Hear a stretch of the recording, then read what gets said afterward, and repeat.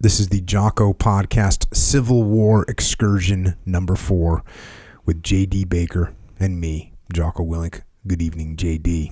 Good evening, Jocko. We slept upon our arms last night, and daylight this morning found us in line.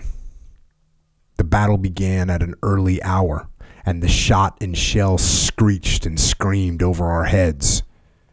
To our right, we could see the fight going on for the heights beyond the back of Fredericksburg. General Sumner tried to take the hills, but failed. The city was on fire in several places, and the noise was deafening. We could see the long lines of Union troops move up the hill and melt away before the rebel fire. But we were not idle, although at times there would be a lull in our front, and we could watch the fight on the right. At 3 p.m., our regiment was sent down to the left of the line in order to support a battery. This was no fun for us, for we had to stand the rebel shells fired at the battery. Just at dark, the firing ceased. But what a scene was before us. The dead and wounded covered the ground in all directions. Ambulances were sent out to pick up the wounded, but the enemy opened fire upon them, and wounded were left to suffer. During the evening, if a match was lighted, it would bring a shell from the rebel forts on the hills. At 8 p.m., we were ordered to the rear, and our division rested for the night. That right there is an excerpt from Elijah Hunt Rhodes' book, his book, All for the Union. And it's his account as they began the Battle of Fredericksburg. And at this point, since our last podcast, which focused on the battle at Antietam, there's been some pretty significant changes in what was going on. Lincoln was not happy with his leadership in the Union Army, so he's going to make some changes. That's what's good. That's what's going to go down. So before we get to Fredericksburg and what happened there, let's talk about some of these changes. So here's an order coming down. This is from Lincoln, from the Executive Mansion, Washington, November 5th, 1862. By direction of the President, it is ordered that Major General McClellan be relieved from the command of the Army of the Potomac, and that Major General Burnside take command of that army. Also, that Major General Hunter take command of the corps in said army, which is now commanded by General Burnside. That Major General Fitzjohn Porter be relieved from the command of the corps he now commands in said army, and that Major General Hooker take command of said corps. The General-in-Chief is authorized in his discretion to issue an order substantially as the above forthwith or so soon as he may deem proper. Signed, A. Lincoln. So there's a lot of changes going on from one paragraph worth of orders. What's going on behind the scenes?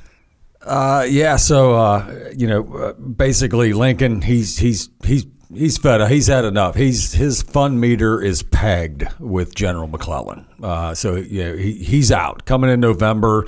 Out of September. If a lot of the folks remember with the Battle of Antietam, that one single day, bloodiest day in American history coming out of there. I mean, if you could imagine, you're like, man, wow, all the way till November. Robert E. Lee gets pushed back into Virginia.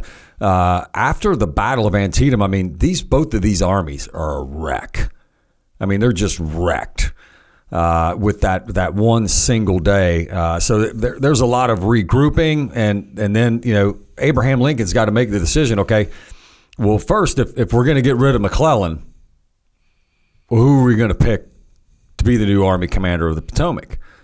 So, of course, that's going to go in discussion, and he's got his cabinet. He's got a lot of the folks that are up there that he's, in discussion with, from, Seward, Secretary of State. You got Halleck. You got all these guys that are in there. and they're basically going to come to Burnside. We already know about him at Burnside Bridge as a commander and how it played out for him in Antietam. And then you're going to look at the aspects of he's a West Point grad. You know what I mean? Him and Lincoln, they've got a really good relationship. So he's going to call Burnside in, before he's even does this order. And he's like, hey, General Burnside, I'm thinking about putting you as the new Army commander of the Potomac. And, basically Burnside's kind of like, well, hey, dude, that's a little bit out of my wheelhouse, man. You know what I mean? Like I like being a general. Like, I'm having a pretty good time. I didn't have a good go at Antietam. I don't know if you read the after action report of this whole Burnside Bridge that's now named after me, which I'm not really happy about. It's not a good reason to have something named after you. And I don't really think that, which is pretty cool on Burnside to kind of know what his limitations are. And he doesn't believe that he would be a good Army commander of the Potomac. And Lincoln's basically like looking at him like, well, okay, well, then if not you, then I'm going to put General Hooker in there. And Burnside's like, whoa, hey, slow your roll, brother. Like, I do not want to work for Hooker. And, and you read it in there with the coming from the executive order from Abraham Lincoln of, he's going to get Porter, he's going to relieve him, and he's going to put Hooker and put him in with a corps commander. He's going to elevate Hooker. Even in this, Hooker does a pretty good job at Antietam. His nickname of what folks look at is Fighting Joe. Fighting Joe Hooker. Hooker is an interesting character. Needless to say, he's a little bit different than some of the other generals. Let's just leave it at that. He does a pretty good job at Antietam. He gets wounded at Antietam. Hold on, you're going to leave it at that? You want me to leave it at that? Let's go. Okay, so if I say the word hooker, like what's the first thing that pops into your mind? Well, from the slang nomenclature of planet Earth, a hooker in America is a prostitute. Okay, so when we used to call them prostitutes, if you could imagine, Hooker as a general officer, he used to have like this little entourage of women that they were kind of like groupies. You know what I mean? So if you got like the big hair bands back in the 80s and stuff, and they got these like groupies that like go around. And, they make movies about groupies.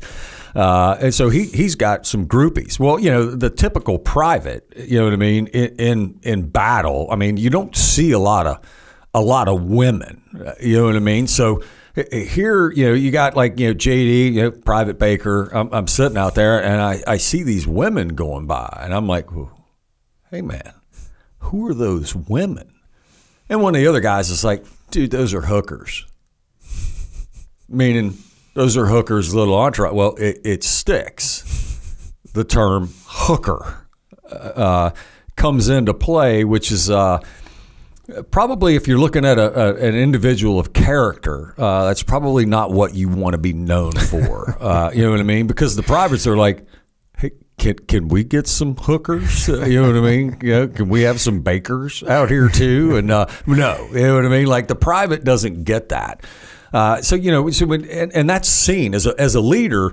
You're always under observation. So the privates are always constantly, as well as anybody, man, if you're in charge, everything that you do 24/7, 365 days, you're under observation. People are watching you because they're looking for anything. You know what I mean? If you show a flaw that they can exploit. Because one day I'm going to be in Subic Bay in the Philippines, you know what I mean, running through Olongapo. And you're going to bring me in for captain's mass. And I'm going to be like, well, wait a minute there, sir. I believe I saw you just last week doing the same thing, and I've got witnesses. You know what I mean? So, you're always under observation. And, do you not think that the privates want to have a little bit of, some of these guys, man, like the general officers, they're going to swoop out, man. They got their wives coming up. They get to see, that opportunity is not afforded to the common soldier. Well, if you're that, like, so far removed from what's going on at the lower levels in the command that those guys aren't like a little chapped. Like, you know what I mean? Like, hey, I'd like to see my wife too. Or I'd like to like go into the Ville. You know, can we get a Liberty Pass? Can I go home on Libo? You know what I mean? Oh no, you're denied. And then you see the command and staff going on. You know, they're going on their little entourage, and you don't get to do that. Well, that's kind of undermining inside the command. So, you know, Hooker, he gets elevated up. He does become a corps commander. He gets moved in. But it also says a little bit about Burnside. Like, Burnside doesn't want to be the Army commander, but he also doesn't want to work for Hooker. You know what I mean? So he's basically just going to take the job because he doesn't want to work for Hooker, which is probably not the guy that you want running the Army, especially – it's not like they're going to move the whole Army of the Potomac and they're going to go fight in the Western Theater now. You're still going up against the Army of Northern Virginia. Like, nothing has changed. You're still with the Army of the Potomac. You're still based right next to Washington, D.C. You are right on the flagpole. You know what I mean? You've got all these political leaders that are all there in D.C., and you are under observation of a keen eye all the time. And now you're going to go up against Robert E. Lee, Stonewall Jackson, and James Longstreet. And, you know, and you might want to, like, I don't know, like, if it was me, I'd be like, hey, sir, can I go up against, like, Bragg? Can you send me out west and let me go up against Bragg and some of those guys out there? You know what I mean? It's kind of like when you look at, like, sports. I mean, if you play in the American League East, you know what I mean, in Major League Baseball, you know what I mean? You got the Yankees, you got the Red Sox, you got the Orioles. I mean, you got Toronto. I mean, these guys are all competing at a high level. They're like, can we play more games out in like the American League Central? I mean, nothing against the American League Central, but you know what I mean? Like, it's kind of like being here, San Diego. You got LA, you got San Francisco. You know what I mean? Like the West out here in baseball, they're kind of like, dude, can't we play like more games like against the Brewers and the Cubs? And I mean, can you get more of those games in so we can win more? You know, so he's going to go up against the you know, I mean, at this point in time, you know, even after the Battle of Antietam, and it's a draw, you know, Robert E. Lee and the Army of Northern Virginia, I mean, they are still the premier army of the Confederacy. They're the ones that are going to push that envelope to get them to be left alone. You know what I mean, and become a Confederate states. And with that, with Burnside getting moved and elevated in position, Lincoln wants action. Lincoln wants offense, which is, you know, whenever I think of Lincoln, you know, you think of this kind of thoughtful, cerebral leader, which he certainly is. But normally that doesn't go hand in hand with, like, I want you to go kick people's asses, right? Which is what Lincoln wants. Lincoln wants you to go kick ass. That's what he wants Burnside to do. Yeah, I mean, he doesn't. I mean, he doesn't just want them to win the battle. He wants them to destroy the Army of Northern Virginia. I mean, you can't get any more clearer of what Lincoln wants. He doesn't want them to just, like, you know, just win the battle. Hey, like, push them off the field. Like we kind of talked about Antietam. Oh, he, you know, like McClellan looks at it like, well, hey, I got him out of Maryland, boss. What you pissed off about? You didn't destroy them. They are still active. They're still recruiting, and they're still a threat. I want that threat eliminated. Like, take that off the plate. Then we can just focus on the West. We get rid of that. We threaten down, make them displace out of Richmond. Make them move the capital back to Montgomery, Alabama. Don't make them move us like back to Philly. Like, what are you not getting? So yeah, Lincoln wants somebody to start taking action, and he's going to have, you know, General Burnside is now, hey man, you've got the cog, and you know, and like you said, I mean, this is in November. Now, I mean, I know that like Virginia, you know what I mean, is considered the South, but in November, like I live in Virginia, December and stuff like that, like it's freaking cold. You know what I mean? Like it's in the 20s and 30s. You know what I mean? I mean, it's not like, like Wisconsin or, living in Buffalo, New York, but 30 degrees, I don't care where the hell you're at, man, it's cold. So now you're going to go into a winter kind of campaign. Yeah. To where like a lot of times the armies are like, even if you date all the way back, even like Washington, like as soon as like the first snowflake, going into winter quarters.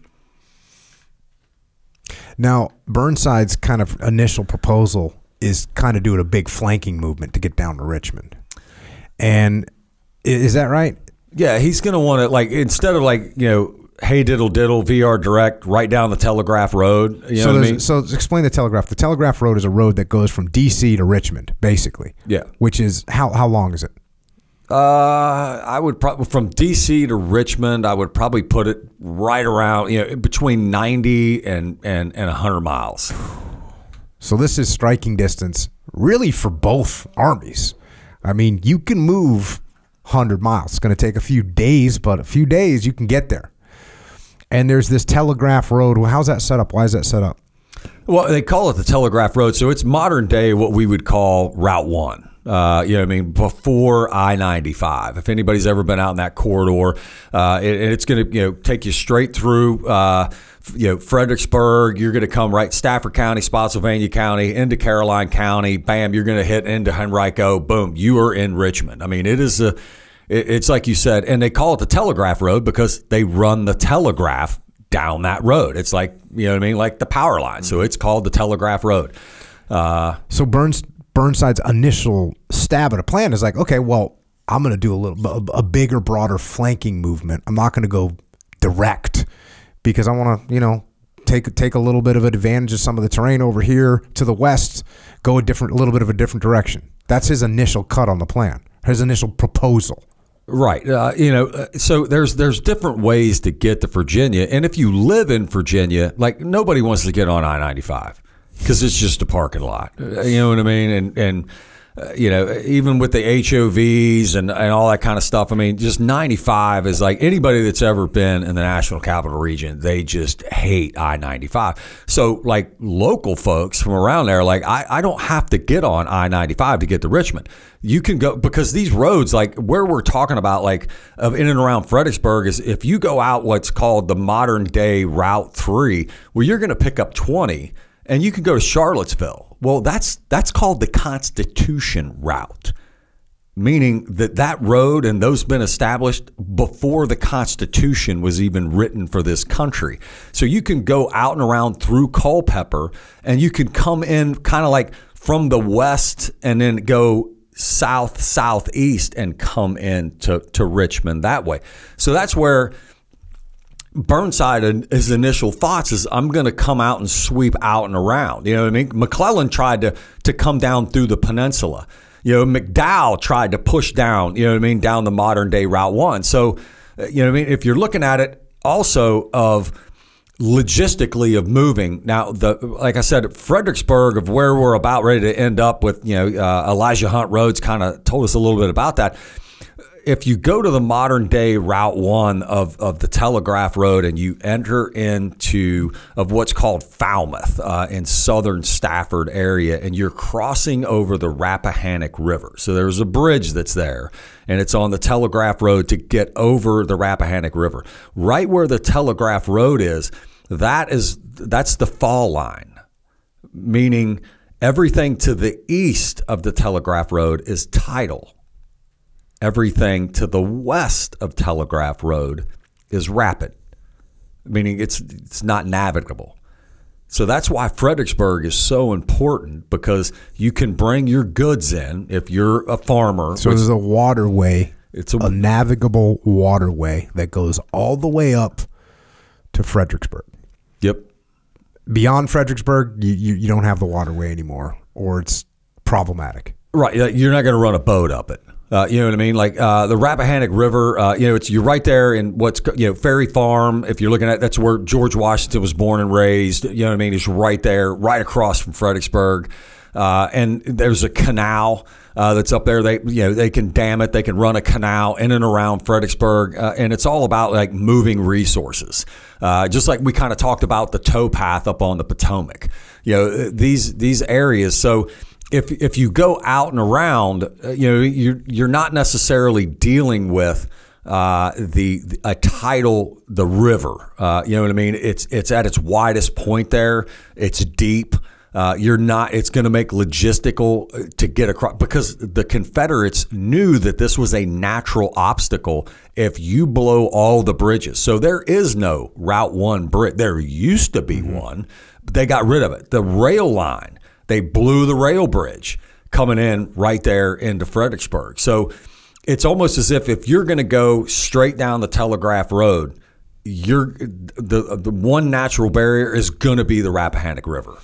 Now, because we know that this big barrier is there, and Burnside figures, hey, I can swoop out around to the west and come in from a different approach and avoid that major obstacle, seems like a good idea, but Lincoln don't like it because now we've got now if you're taking your big giant army and you're swooping out to the west, well, that means that General Lee's sitting there looking 90 miles north, and he sees D.C., and maybe he can just roll up there while you're moving out to the west. He can roll straight up, no resistance. Yeah. Oh, yeah. I mean, it's all about the protection of D.C. I mean, of course, Abraham Lincoln's worried about that. So, yeah, if he does go, but, if you look at it, logistically for Burnside, because now he's going to have to do bridging. Like, you're going to have to bring in bridging. The engineers, I mean, it's just a lot more of a to-do than if you go out towards Culpeper, like out towards Orange County and Spotsylvania County, that area. You've got like Ely's Ford. You've got, you know what I mean? I'm just sitting here thinking about the great lengths that soldiers will go to avoid the water. I mean, like, there's a reason the SEAL teams is good at what we're doing, and why there's so few people in the SEAL teams. It's like, because you got to deal with the worst possible obstacle in the world, and that's water. Whether it's a river and stream. You think SEALs like doing river and stream crossings? It's like, we'll study maps for 5 hours trying to figure out a way to get around doing a river and stream crossing. We'll do anything we can to get over the beach without getting in the water.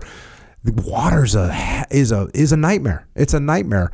And so I can see why he's thinking, hey, we don't really want to get into this. And because it's the obstacle of water, like you just said, you gotta bring in a whole new range of systems to solve that problem. And it's not easy. Yeah, I mean, it's like modern day today, it's gonna be like, you're gonna need an engineer battalion. Yeah. I mean, they're gonna have to come up and bridge.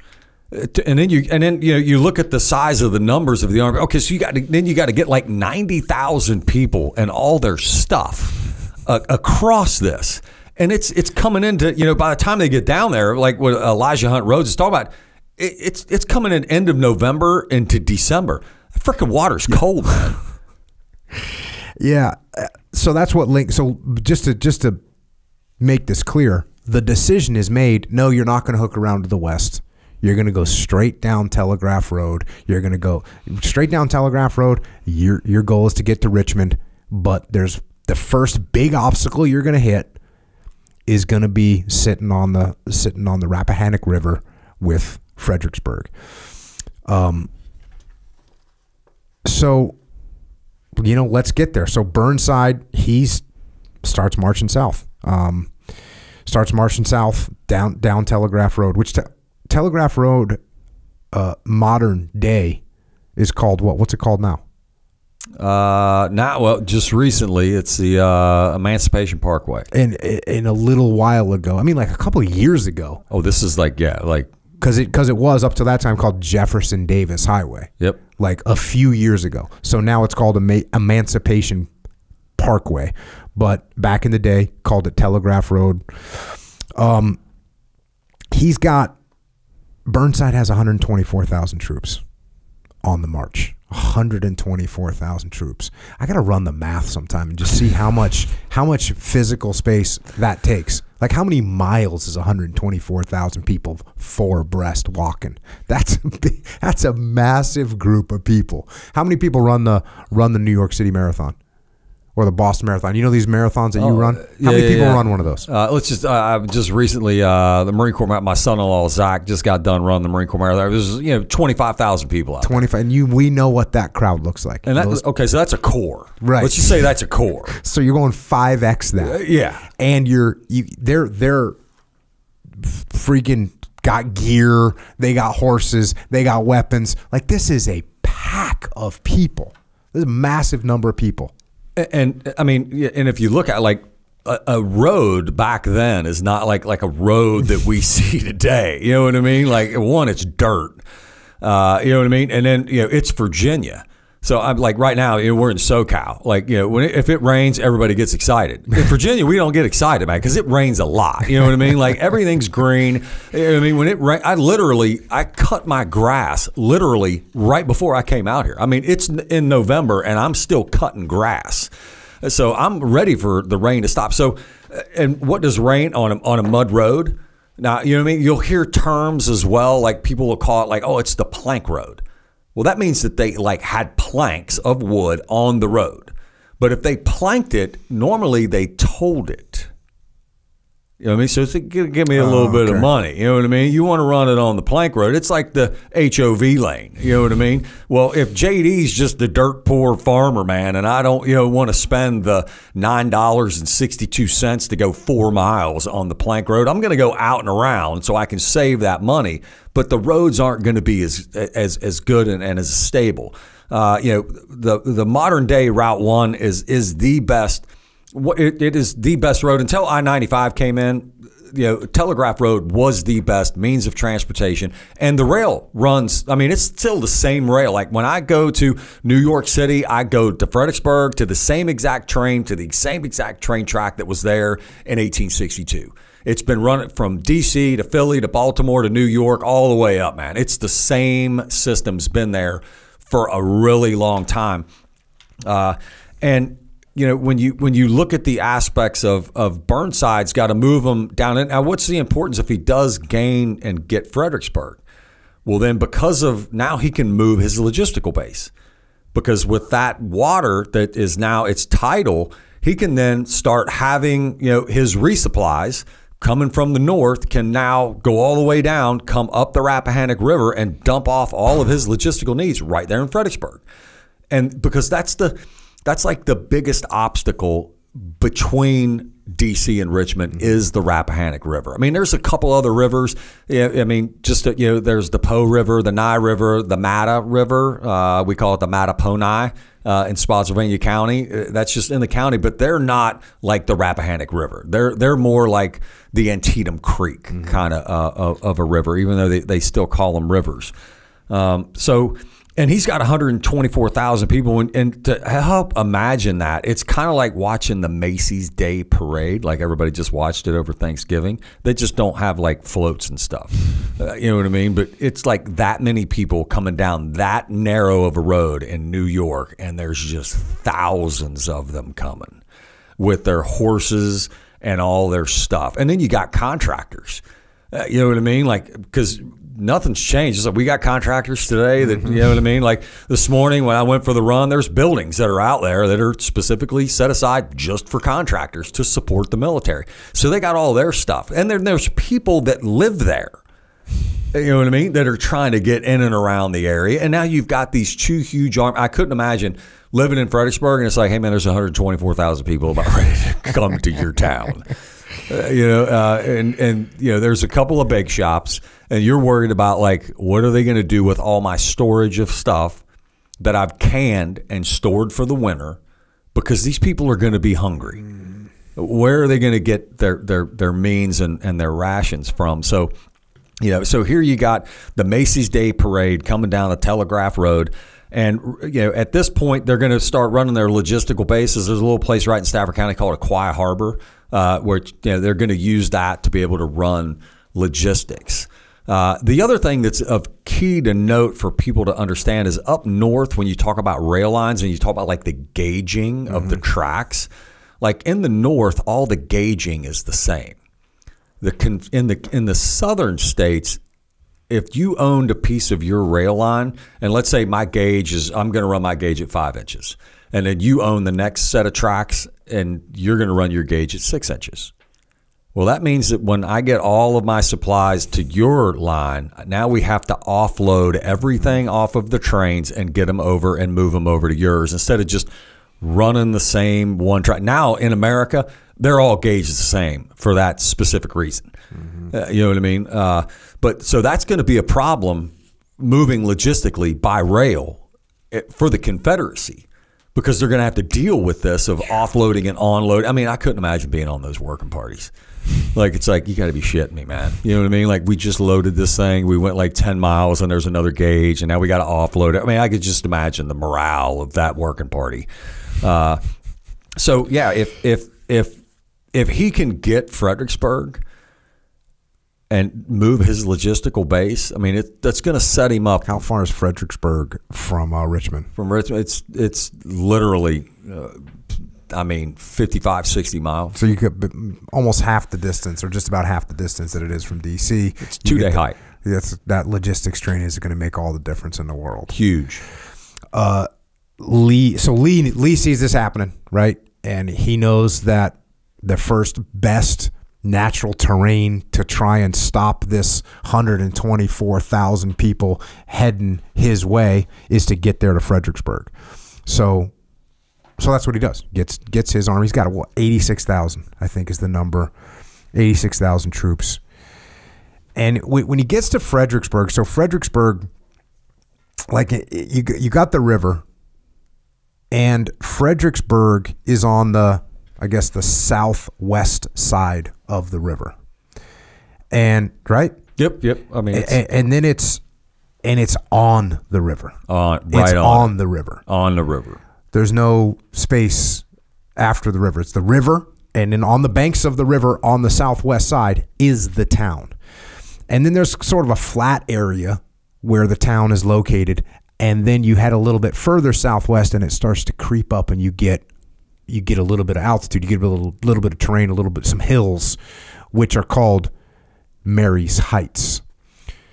And Lee shows up, and he is trying to make a tactical decision of how he should set up, where he should set up, because you can make a case for both places to set up. If you set up right there in the town, well, then you got the Union coming across that river. They're going to have to build bridges. They're going to be channelized. You're going to be right there on them, and you can do some damage there. Or you can take the high ground a little bit further back. They're going to have a a little bit easier time to get across the river, but you're going to be at altitude, still have some good ways to cause problems for them.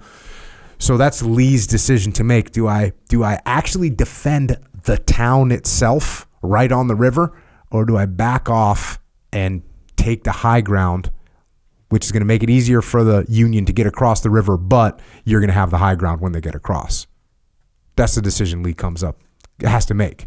Yeah, and like when you look at, Fredericksburg, like I said, George Washington, grew up there. Fredericksburg, Robert E. Lee courted his wife in Fredericksburg. It's a prominent Virginia town, still is to this day. When you look at Virginia, you got Fredericksburg, you got Williamsburg, Charlottesville. Even still this day, today up on Mary's Heights is the University of Mary Washington. Named, Ferry Farm right there. It's a very historic town, and it has a lot of meaning. But like you said, that had to be a huge struggle for Robert E. Lee, because, it's almost like the same thing when we talked about Antietam and Jackson wasn't with him. It's the same thing when he comes into Fredericksburg.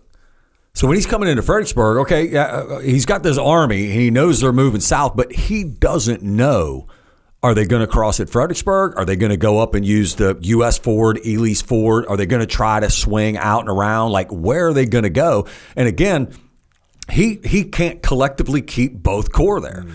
So, you know what I mean? So he's got half. So, you know what I mean? When you're looking at the numbers that he has there, it's kind of ironic, isn't it, that he's hanging out with James Longstreet again. And Jackson is off, you know what I mean, with his corps, independent actions.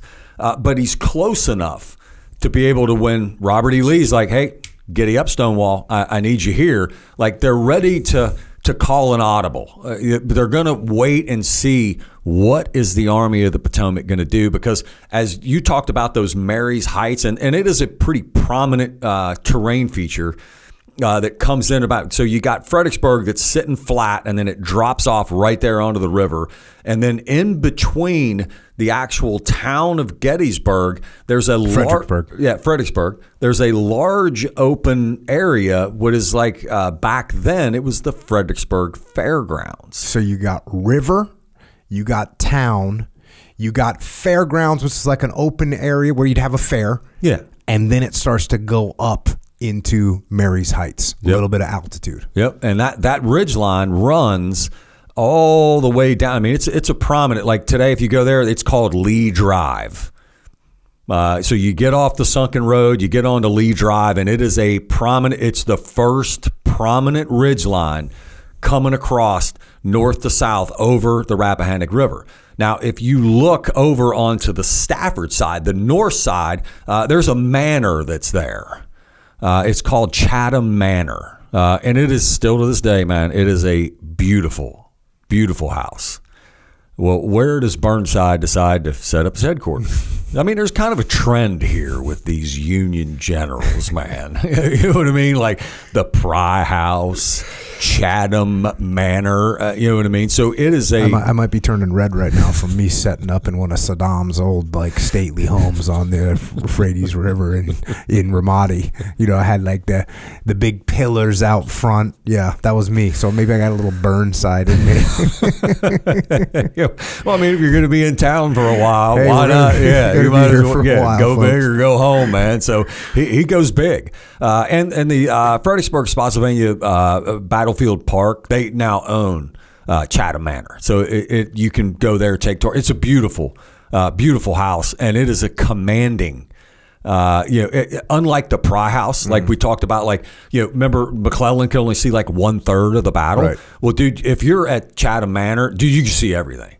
Like, I mean, it's a commanding. Are you view. in range of Confederate cannons? Oh yeah, both of them are in range, and that's got to be a decision. So just like you said, like if you were Bobby and you're going to go down and like let's decide, like, hey, we love Fredericksburg, we love the citizens, let's defend the town of Gettysburg. So we go right to the edge of the river, and you've got artillery up on Stafford Heights where Chatham Manor is. It is a prominent terrain feature.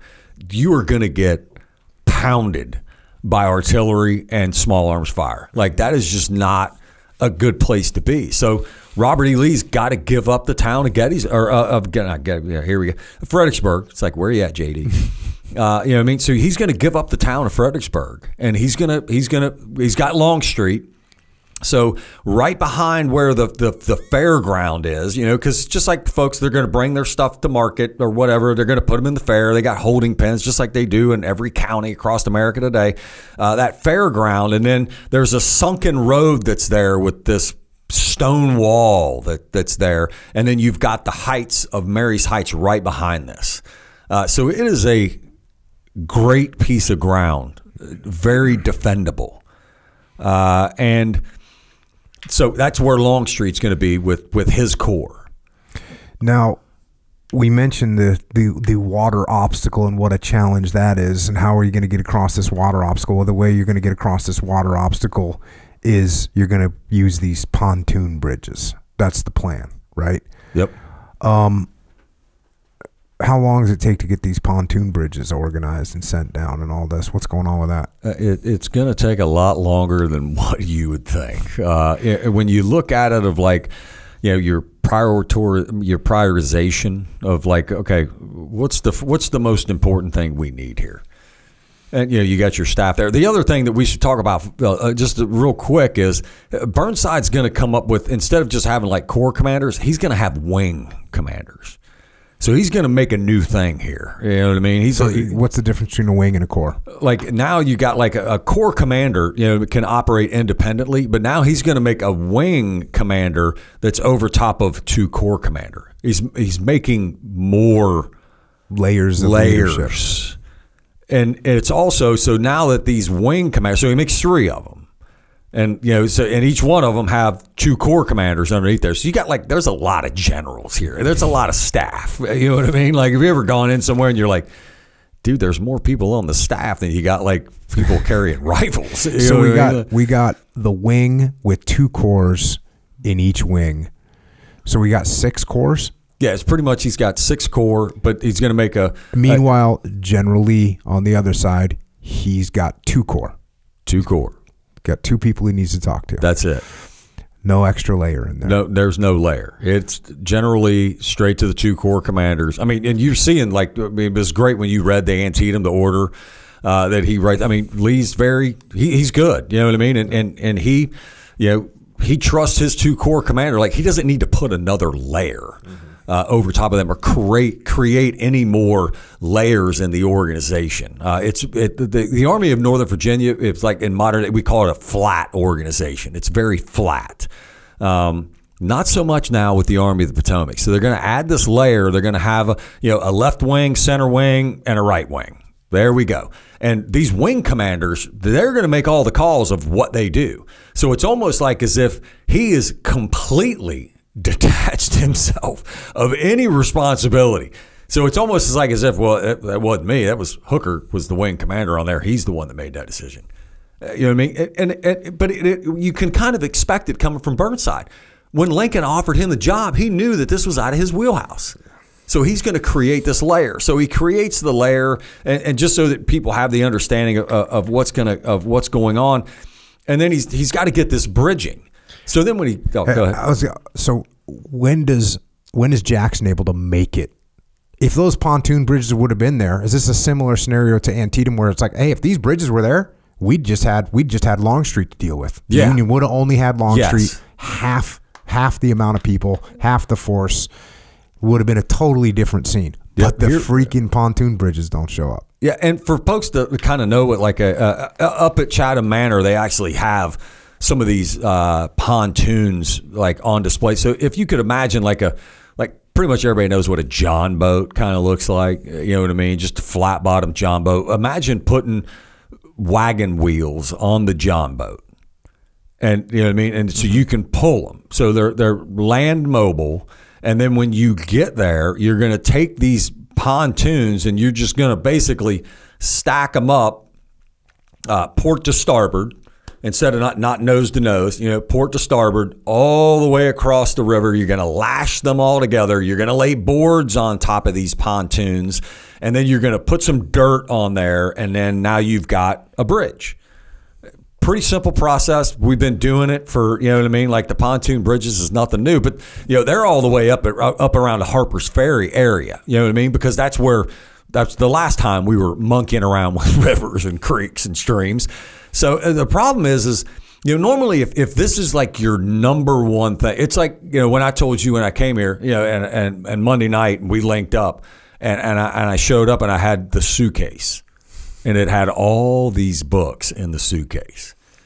And and it's not like I like to check a bag, man. And that way I can just stroll through the airport and I'm not dragging a bunch of shit with me and I don't have to lift it up. But as I'm making the decision, I'm like, if I check this bag and it's got all these books, I mean, what did I bring? Like 18 books? We got 18 books laying around. If I check the bag and I give it to the airline people and they lose that bag, we wouldn't be sitting here right now having this conversation because I'd be still over at the airport trying to find my bag. Mm-hmm. So I made the decision. This is the single point of failure is this frickin' bag of books. Their single point of failure is these pontoon bridges. So he puts a lieutenant. Wow. You got so many generals. You could throw a stick in the Army of the Potomac and you're going to hit a freaking general. I mean, you got wing commanders, you got corps commanders, you got division commanders, you got brigade commanders. You got generals everywhere, man. You know what I mean? It's like general, doctor, everybody's afraid. You know what I mean? And who do you pick? The boot lieutenant to put him in charge. That's like me giving it to the boot lieutenant. You're going to carry that bag. I'm putting you in charge. The books are staying with me, man. So, and you could imagine just like in modern day, you got this lieutenant and lieutenant's going to call a colonel because he needs to get something. It'd be like, hey, sir, lieutenant, colonel answers the phone. Colonel Baker here. Yeah, this is sir. This is Lieutenant Jocko, and I was wondering if I could, you know what I mean. And then next, because the colonel's like, "What's this lieutenant calling me, man?" You know what I mean. And So now they're having problems because he's just sending a memo up of a request. Please send the pontoon bridges. And they're all sitting around over there at the Chatham Manor, waiting around. Hey, man, with pontoons, they on their way? Sir, I haven't gotten really a response. I left a message, sent a text. I sent like numerous emails, and I did a read receipt. He hasn't even opened up the email yet. He hasn't even looked at it. You know what I mean? So with that delay of getting the pontoon bridges down there is getting time again for Robert E. Lee. Because he's sitting there just watching. Because he's ready to call the audible. He hasn't necessarily made his decision. He's just going to sit up there at Mary's Heights with Longstreet.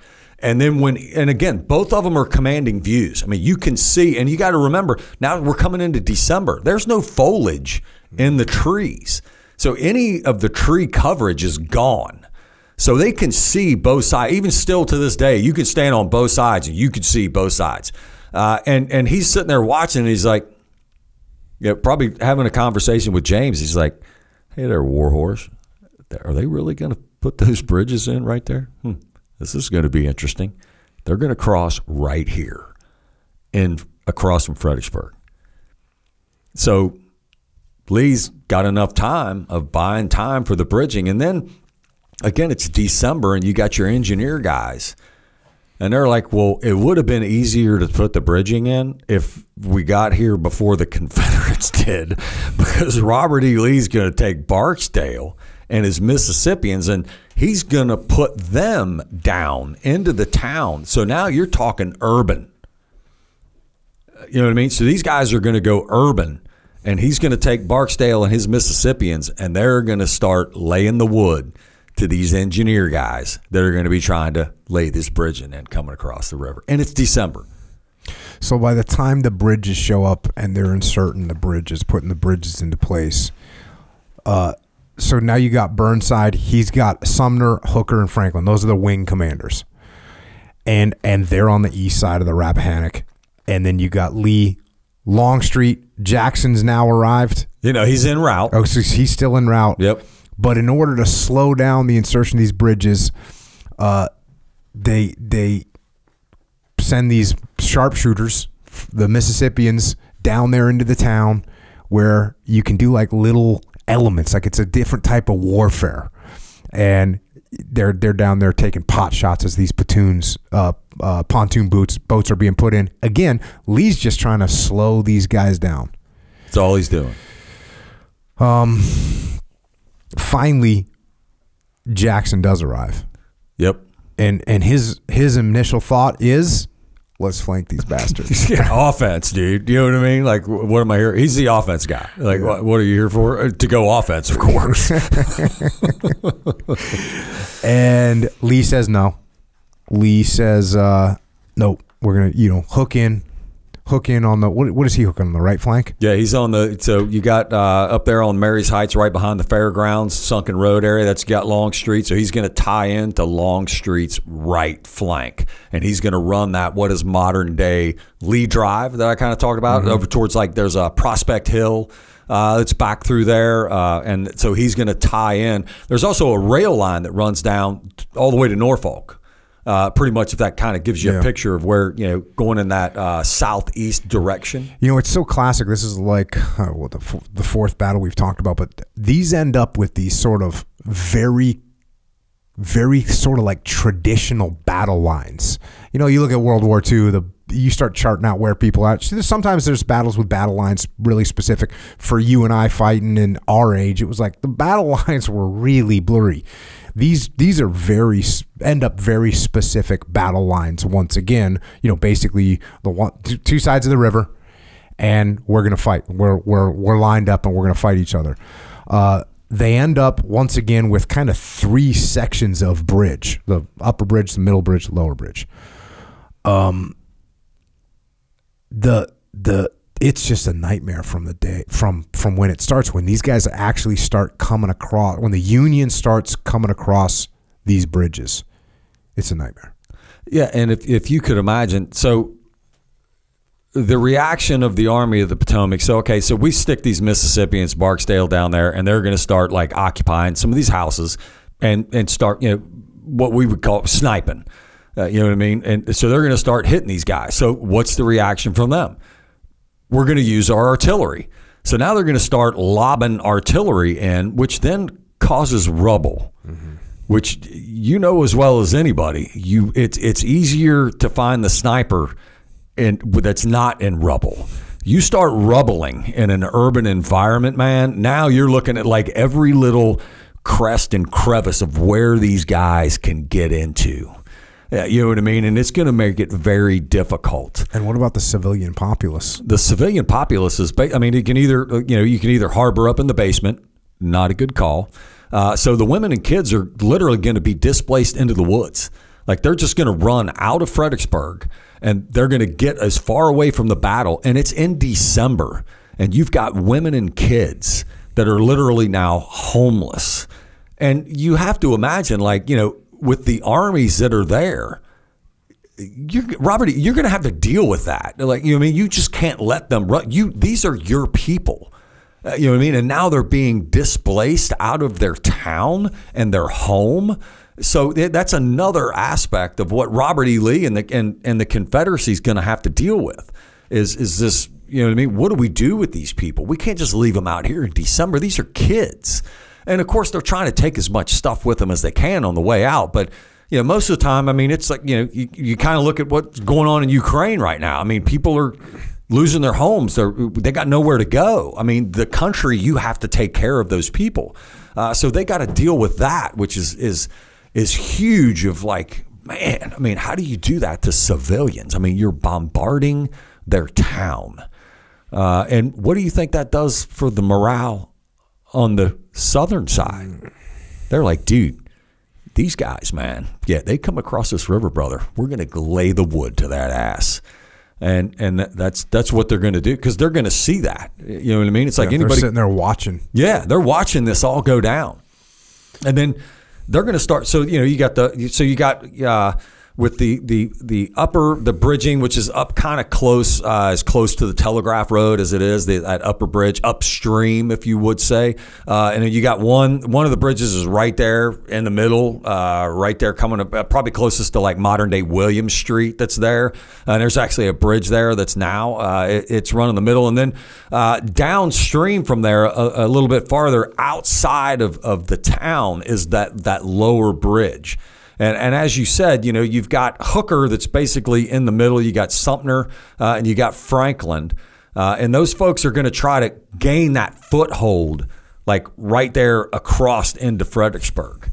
And that's where basically those Mississippians and those guys are going to give resistance, but then they're going to start to retrograde back to get. Mary's Heights that's the primary line of battle that you were kind of talking about, like their drawn line of battle.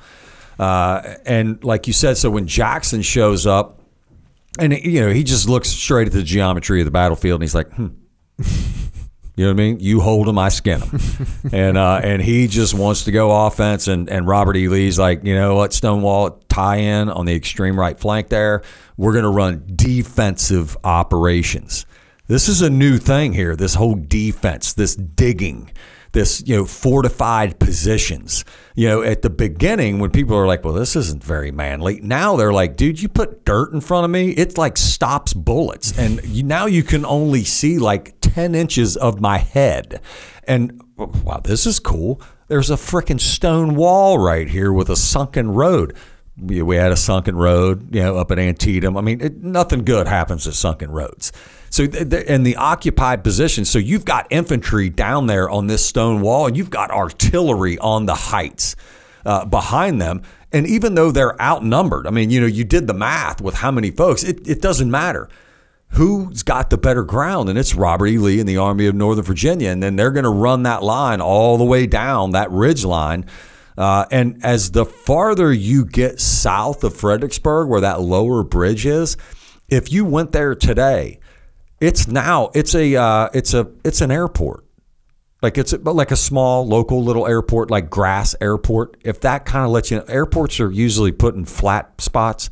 That is a flat, large, open area of at least it's at least over a mile from the river to that ridge line. So when sometimes I'll be talking to people trying to set up like a hypothetical scenario, some terrible hypothetical scenario. I'll say, hey, what if I told you that there's enemy in an elevated position, bunkered in, and I want you to charge that hill? What would you say? And I always, I have the learning point of, I might, what I would want you to say is, hey, Jocko, there's enemy in a bunkered position, elevated. You want me to charge up the hill? That doesn't make sense. We should not do that. That's a learning point, right? Right. I try and set up the worst case scenario so that my subordinate says, hey, Jocko, this doesn't sound like a good idea. This is the scenario I set up. This is actually even worse because now we're going to throw in the amphibious part where we're channelized coming across a river. So you're getting channelized, you're coming across a river, then you're going to, it's going to be even worse as well. Before you get the assault up the hill, first you're going to spend several hundred yards passing through an urban area. Oh, and then, by the way, it's going to be even worse because then you're going to go through an open area where you got elevated positions above you and there's no cover. You can't use any terrain at all. That's what the Union is trying to do. They're trying to come across a river. Once they get across the river, find their way through this rubbled urban area. If that urban area extended all the way to the heights, that'd actually be better, but it doesn't. It stops, and now you got this open fairground area where there's no cover. When you get to the end of the fairground, there's a sunken road with a stone wall where the enemy is, and then it elevates there. So now you got artillery and more firepower up above. This is an absolute worst case scenario. This is just a horrible situation to get into, and you can figure out how it goes. I mean, this is a bloodbath. This is a bloodbath for the Union as they push through this. That being said, at the lower bridge, there's actually some progress. Meade, who we're going to hear a lot about in the future, but Meade, what's his position at this point? What is he? One of the division commander. So he's a division commander. He actually, correct me if I'm wrong, the terrain kind of dictates to him. There's an opportunity to get into some terrain. His men are naturally drawn into this sort of ravine. They push into this ravine. Turns out to be an area where the Confederates haven't really set up because it doesn't seem like it's a great spot to attack. But because there's cover there, Union forces end up there, and all of a sudden, there's a little penetration here for Meade. Yeah. So if you could imagine, we're running across this huge open field, and we're just, it's Jackson. So it's Second Corps. It's Stonewall. They've made it up in there. They've got the heights, and it's a prominent height, and probably the first ounce of any kind of cover is that rail line that kind of runs, because it's a raised bed. So if they can get at least there, but I mean, dude, Jocko, I mean, man, you get nowadays, like, it's called the slaughter pen now. Like, when you drive through Fredericksburg and you're down there doing a battle study, you're going to go to the slaughter pen. So if that gives you kind of a description of what they call it. So this slaughter pen that they're running across, and Meade's guys, it's like a draw that goes up to the ridge line, and it's wooded. So if we're getting shot at, you know what I mean? Me and you are like, hey, JD, man, let's run over there where the trees are. And no direction needed. It's not like Meade was like, hey, boys, let's head over there. Dude, they're already going that way. And Meade is letting them go. And he follows them up in there. Well, when it's a very wooded, thick, you know what I mean, like area. So when Jackson's setting his lines in up there, he also, we didn't talk about this, but Jackson, he does what he's told by Robert E. Lee, but he takes Hill and he kind of puts him in reserve, and he looks at Hill and he's like, hey, dude, like, you're not going to get up here on the line. I'm going to keep you back here in reserve because I'm going to go back and talk to Bobby and I'm going to see if he's going to let me take you, and we're going to go down and we're going to flank him. You know what I mean? So, and Hill, yep, got it, boss. We'll stay right here. I mean, it's a Stonewall Jackson telling you, you know, get in reserve. So Jackson's got his whole core up on line, except for Hill, who's sat back, and he's saying, look, as soon as we get the chance, I'm going to go talk to General Lee. When the opportunity presents itself, we're going to flank these guys and mop them up. Yep. And so if you could imagine, I mean, the line up there, I mean, this is a large, that we're talking their coverage of a frontage of Longstreet and Jackson. It's like a 3-mile coverage frontage. 3 mile. I mean, it's a long road. I run it all the time, love it. But I mean, it's a long frontage of just troops, and the trenches are still there to this day. So these guys are like, they're into it. Like they're seeing to where we're in an elevated position. We're going to dig in, and these guys are going to come at us. And I basically have like a dog target, you know what I mean, of me over the rifle pit. And these guys are on a flat, open area with no cover. So when they looked at it up on this ridgeline and they see this draw coming up and it's heavily wooded, they leave a gap there. They don't put any personnel there. So you've got a whole bunch, you know, private companies, regiments all lined up, and then you've got a gap. Mm-hmm. And that gap is probably, I mean, the gap is no more than 100, 150 yards. But that's where Meade's folks end up in that draw, and they come out on top of the ridge. And they're like, well, holy shit, man. We're in behind Jackson's lines. And Meade is seeing this. And another thing that Jackson does, you know, we talk about this guy, Pelham. He's an artillery guy. He's like a horse artillery guy. He's working for Jackson. He's going to slip down in over kind of like, so you got Jackson. He's going to go down off of Jackson's southern end, and there's like this road with a ditch going towards the river, and he's going to take his artillery down there, and he's just going to start like lobbing artillery shots over at the Union guys coming across this slaughter. So he's taking a little bit of a flank. He's taking a flank. Taking a little bit of a flank on the Union, and he's lobbing. Just... Yeah, I mean, but he's like that gnat. Mm-hmm. So it's this gnat. So they got a couple of these shots that are coming out. Well, next thing you know, he starts turning the army. They start concentrating like, okay, let's go after this dude. So they, instead of focusing up the hill, yep, where Meade just penetrated, yep, they start focusing to the left where they're getting flanked a little bit, but it's a distraction more than anything else. That's all it is Pelham. And even the guys that are up there, up at Prospect Hill on that ridgeline are like, hey, they're all looking up there like, hey, dude, look at what Pelham's doing. You know what I mean? Now they're not shooting at us anymore where they're supposed to be coming. Now they're starting to focus. And Pelham, he's not staying there. He's stationary. But he can get up and move quick. Like, he's not going to stand toe-to-toe with these folks. He's just distracting them enough, you know what I mean, to now allow, because if they turn towards Pelham, now their flank is exposed to the folks up on the ridgeline. That's a bad move. So these guys are focused on Pelham. So everybody's up there like, dude, look at Pelham, man. You know what I mean? He's getting after it. You know what I mean? He's got these guys focused on them, which is making it better for us. Now they're not coming to take the heights. So Meade... You know, he's got his peer, you know what I mean? And peer leadership is always difficult, you know what I mean? Because, you know, you tell me if you and I are peers, I'm like, Jocko, you're not in charge of me.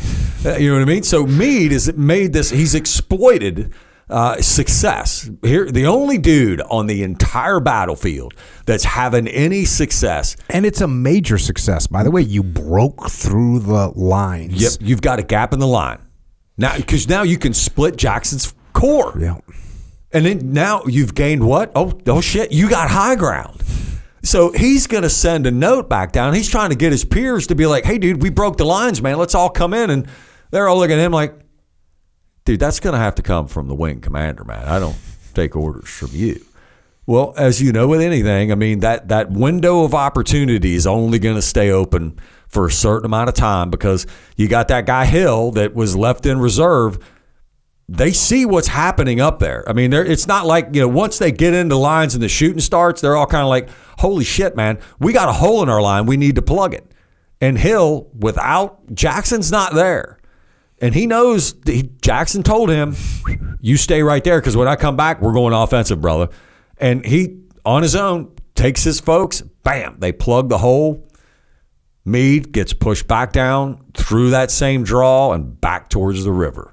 That window just shuts on Meade because he can't convince any of his peers to support him. So this is kind of, that's where day one kind of ends up. But in the meantime, you got up at the fairgrounds, going back up to the fairgrounds where these guys were getting annihilated.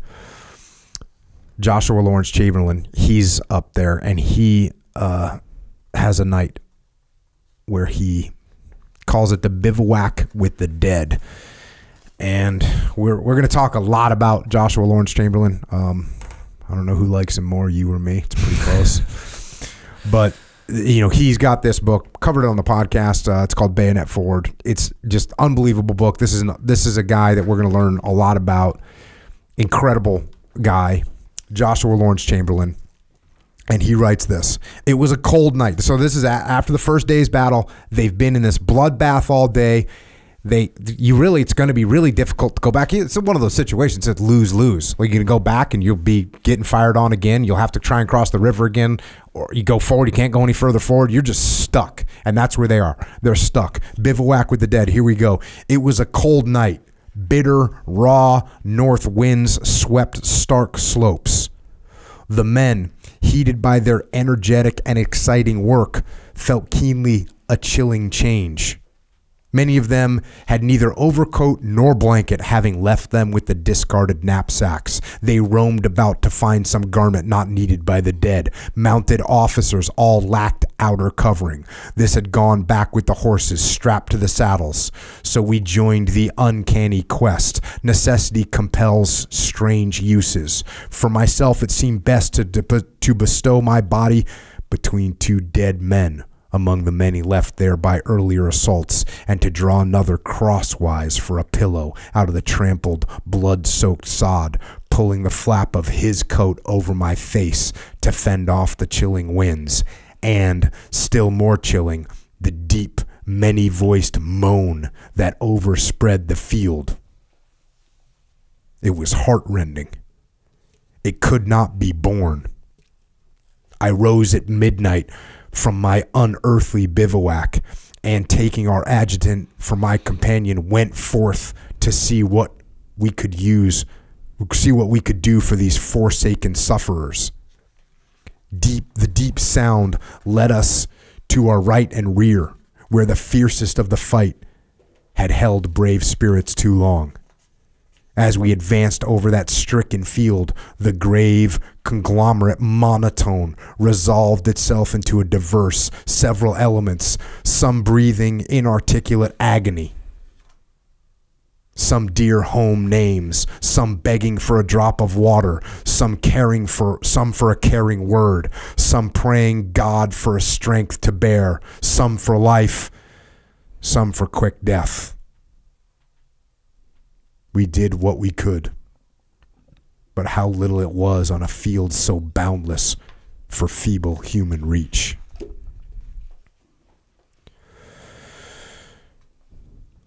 So I wish I could do justice reading that. This guy, they're up there, the screams, the agonies, the begging for death, the begging for life, the prayers, it overwhelms them. The sound of it overwhelms them, and they get up. They try and help these guys. They try and provide them some comfort while they're freezing. By the way, they all left their coats. They left them back before they did the assault. Hey, this isn't going to take too long. So you got Chamberlain, some of his guys out there trying to take care of these dying. He's not the only one that's doing it, not by a long shot. There's another hero, Sergeant Richard Rowland Kirkland of the 2nd South Carolina. And there's a book called The Fredericksburg Campaign by Francis O'Reilly, and he's got an account of this. Here we go to this book.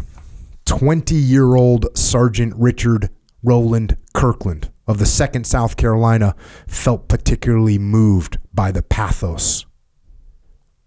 Because he's up there and he's hearing the screams and the agony as well. He asked General Kershaw if he could take water to the injured Northerners. General, he beseeched, I can't stand this. Kirkland, the general answered, don't you know that you would get a bullet through your head the moment you stepped over that wall? But the youth was willing to take that risk. If you will let me, the sergeant stated, I am willing to try it. Kershaw acquiesced. He told the sergeant, I will not refuse your request, trusting that God may protect you. Kirkland asked if he could wave a white flag to stop the shooting, but Kershaw could not allow it. Military protocol forbade such a usage. All right, sir, he replied. I'll take the chances.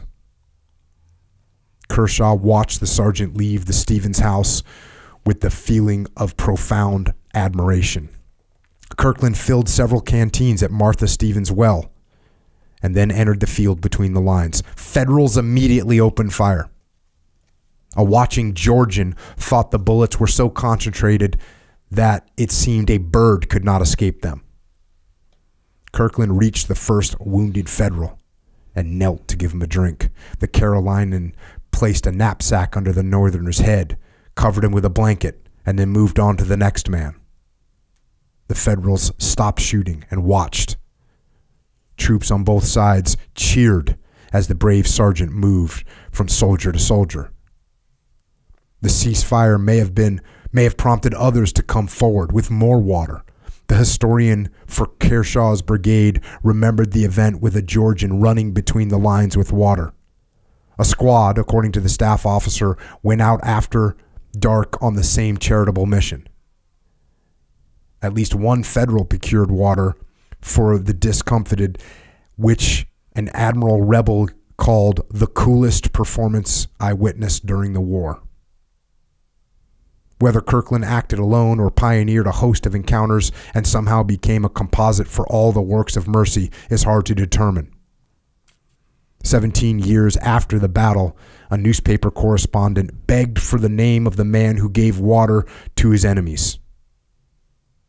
General Joseph Kershaw responded instantly, naming Richard Kirkland as the Angel of Mary's Heights.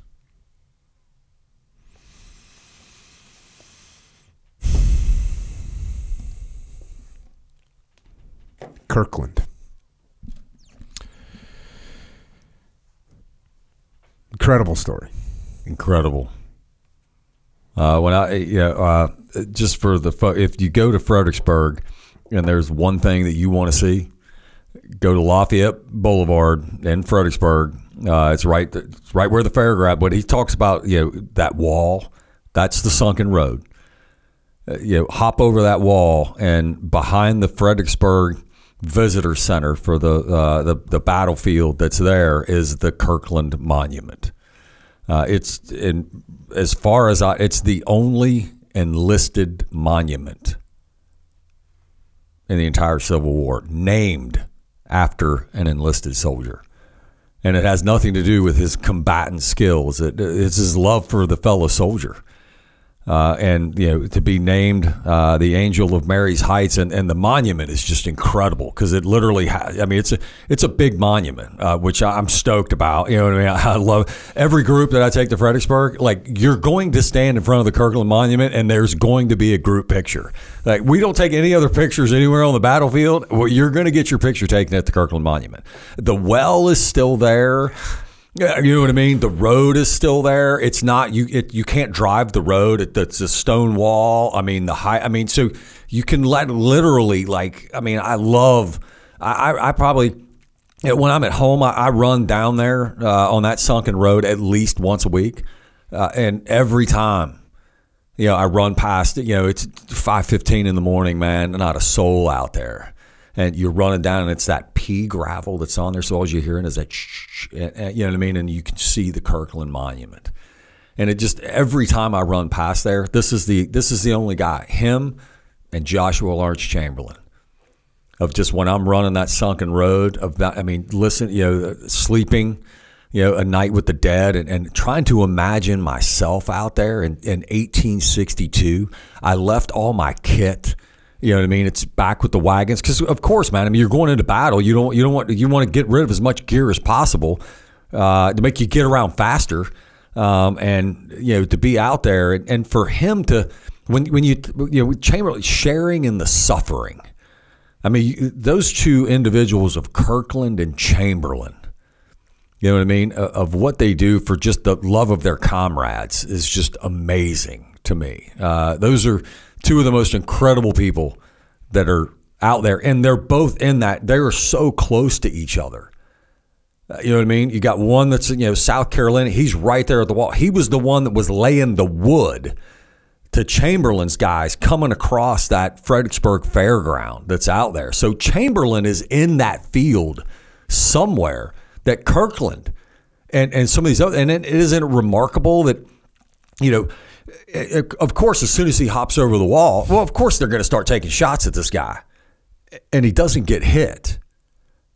And it's not a great distance. I mean, it's not like it's out of range. They're not doing 1,000-yard shots here. I mean, we're talking a couple of 100 yards, man. You're within range pretty easily, and nothing hits him. And then when they see the act, he's not even carrying a rifle.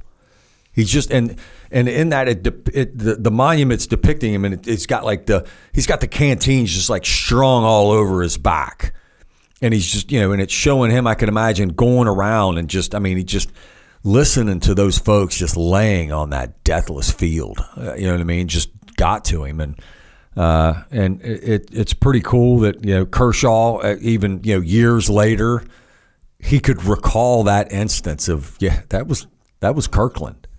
And he gets named, the Angel of Mary's Heights. I mean, people remember that. And it's if you're going to visit one thing in Fredericksburg, Virginia, it's the Kirkland Monument. That monument's phenomenal. It's my favorite. How bad is the suffering? The sounds, because you can't see, right? It's dark. So you're just sitting there behind this wall of people that were just coming to kill you, by the way. People that are attacking people that bomb the town in front of you, and they are suffering, and they sound so wretched that you say, you know what, I'm going to go give them some water. I'm going to go give them some mercy. You ask the general says, hey, look, I can't say no to you. Go ahead. You step over the wall, you get shot at. I mean, what percentage of people, my ass is right back over the wall. Okay, bro, I was going to give you some water. Okay.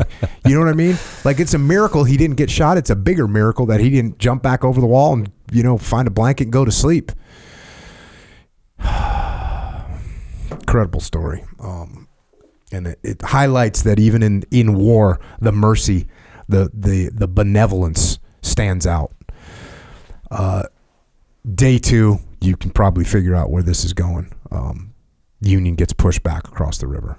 And here's what Joshua Lawrence Chamberlain has to say about the battle after they're back over the river. Over the river then we marched, and up that bank whence we now looked back across at Fredericksburg and saw the green slopes blue with the bodies of our dead. It was raining drearily when I brought the regiment to rest by the dismal wayside. General Hooker came riding slowly by. We had not seen him during the terrible 3 days. Indeed, he had no business to be where we were.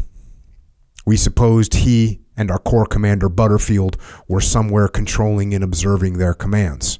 Hooker caught sight of me sitting in the rain, leaning back against a tree, and gave me kindly greeting. You've had a hard chance, Colonel. I'm glad to see you out of it. I was not cheerful, but tried to be bright. It was chance, General. Not much intelligent design there. God knows I did not put you in, came the rather crisp reply. That was the trouble, General. You should have put us in. We were handled in piecemeal on toasting forks. It was plain talk, and he did not reprove me. So this is something that we're seeing, and it's something, at Echelon Front, we call it prioritize and execute. you got to commit to what you're doing. You can't try and do 2-3 different things at once. In the military, other military principles, they call it concentration of force, right? So we see a lot of this from the North, where they have an opportunity to go in. And that's what Chamberlain's saying here is like, put me in. Let's focus. Let's go. Because there's a lot of troops that are being sent in. You know, if I'm going to fight 4 different people and you send one, well, I'm going to kick his ass. Then you send another one, I'm going to kick his ass too. You send another one, I'm going to kick his ass. The 4th one, I might be a little tired, but I'm still going to kick his ass. You send 4 people at me at once, I might get a shot on one of them, but then someone's tackling me and it's game over. So the Union, that's kind of how this unfolded for the Union. Carrying on, but the general's remark led to wide inferences. It disclosed perhaps the main cause of this great disaster. The commander of the Center Grand Division did not put his men in. They were sent by superior orders in detachments to support other commands, or as a forlorn hope at various times and places during the unexpected developments, or rather the almost inevitable accidents of the battle. It should not have been a disaster. Franklin, with his 60,000 men, should have turned Lee's right, whereas he attacked with only 2 divisions and 1 at a time and did not follow up with his whole force their splendid initiative. When Franklin failed, it was rashness to expect Sumner to carry the formidable heights behind the city, made impregnable by Lee's best skill and valor. So what you really think we're going to march up this hill? It's everything I just laid out. You think we're going to go across this river, through the town, across the open, over the stone wall, and up the hill? That's not going to happen. So why do we keep pushing guys there? That front might have been held still under menace, while Sumner, reinforced perhaps by the main body of Hooker's Grand Division, might have concentrated upon Lee's left, above the city, and flanked the formidable bastions crowning the heights that entrenched his front with all that earth and manhood could do. Simple as that. Why didn't we run a flank? That battle was not fought according to Burnside's intention, and that his plan was mutilated by distrust and disharmony among his subordinate commanders does not exonerate him. So they didn't do exactly what Burnside wanted, but that doesn't mean that Burnside's clear. It is part of the great trust and place of a chief commander to control reluctant and incongruous elements and to make subordinates and opponents submit to his imperial purpose.